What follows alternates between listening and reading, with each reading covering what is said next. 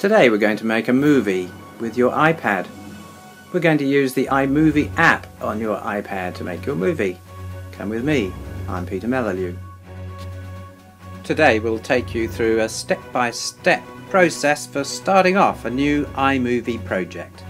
First, find the iMovie application on your iPad, and what will happen is that it will open in the last place that you used iMovie.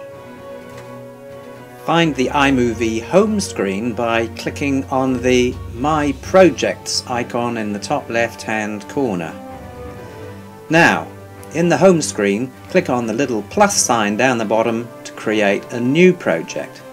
Here is your new project, and as you'll see, we've got the clip library to the left of videos and photographs that you've got there. This is video and photos and music that you've got on your iPad that you've taken using the camera application on your iPad. Select a piece of video and tap on the icon, and you'll see it'll pop down into the edit line down beneath the viewing screen. Now, first trim the video by adjusting the start and the end of the video clip. Add a theme to your video by selecting the theme up the top right hand corner with the little starry cogwheel thing. What you've got is news themes, modern themes, various themes like this, and you can add an underpinning music track to the whole piece as well. You can change this by accessing your iTunes library as well later on.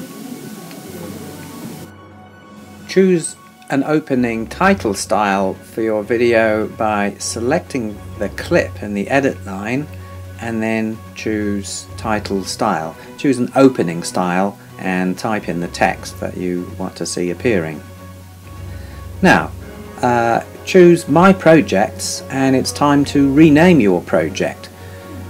Select the project name and then type in a new project name, make an iMovie version 2, and then you'll see the new movie shown in your iMovie home screen.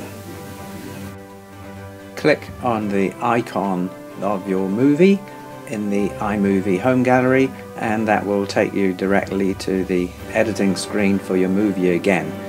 Now you can review your movie, check that it's all correct, and then finalize it for sharing on YouTube or to the camera roll of your iPad.